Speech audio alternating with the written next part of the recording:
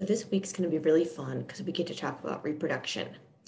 In reproduction, we get to go back to our hypothalamic-pituitary axes, the hypothalamic-pituitary gonadal axis, and we also get to talk about male and female anatomy. So we're going to do both those things this week. I'm going to start off with a review of the HPG pathway and both kind of in males and females, a generic version.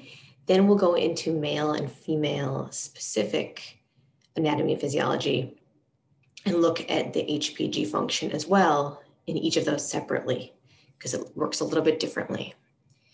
So first, you may remember this lovely picture where these large cells in the hypothalamus are releasing hormones into this local capillary bed, this portal system.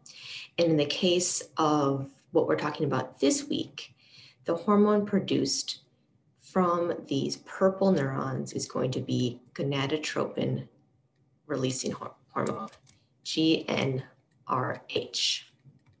It's going to cause the release of gonadotropin hormones. I believe actually that's what's going here. That's blood vessels, sorry. So it's being released into this bloodstream and causing the release of gonadotropins. Specifically, I'm going to put gonadotropins for now. The next slide, I'll focus on what they are, but I did it anyways. LH and FSH. Gonadotropins are going to target which ones of these target organs here? Here they are, right? Because they're going off into the bloodstream. They're being produced in these cells, but they're going off into the bloodstream, these gonadotropins, to target the gonads. Gonadotropins target the gonads, the ovaries, and testes. Both gonadotropins target both male and female gonads.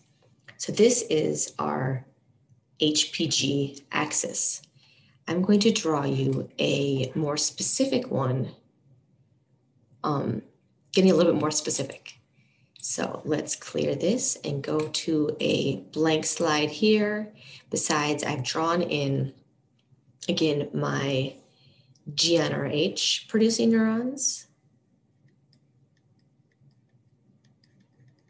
And what's being released from here is going to be both LH and FSH, luteinizing hormone and follicle stimulating hormone.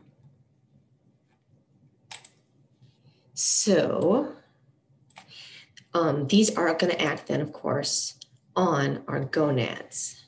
I'm going to draw a big box down here to represent the gonads. LH, either in male or females, is going to act on other endocrine cells. Remember, there's endocrine cells in the gonads. The ovaries and testes contain cells that produced hormones as well. These endocrine cells are going to do what? Well, what do endocrine cells do? They produce hormones. So they're going to produce steroid hormones. These are our sex steroids. And they're also going to produce one peptide hormone called inhibin. This is a peptide. And I'm going to put sex steroids here just to, that's what I said before. These hormones are both going to go have effects on the body.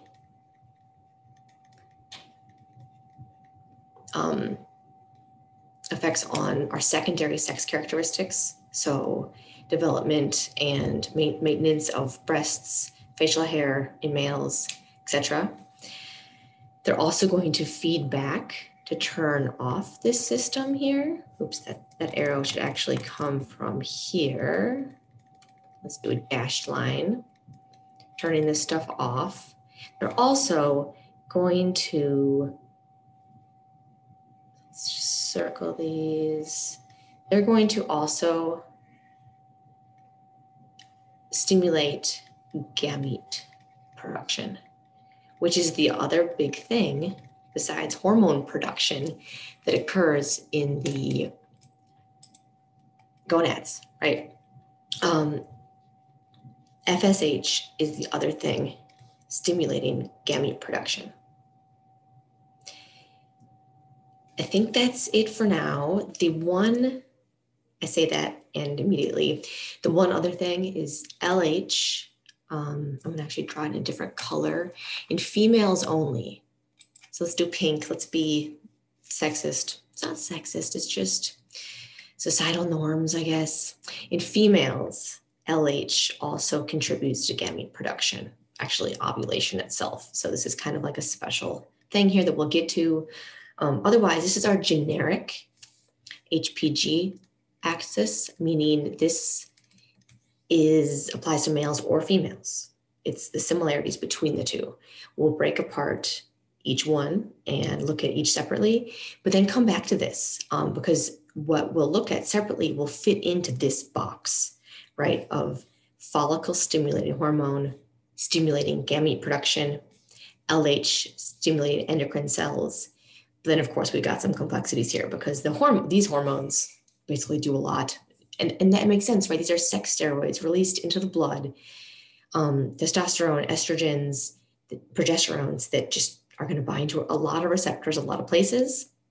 Those receptors include organs of the body, right, that are going to have result in secondary sex characteristics, the gametes themselves, and to feedback there. So widespread effects.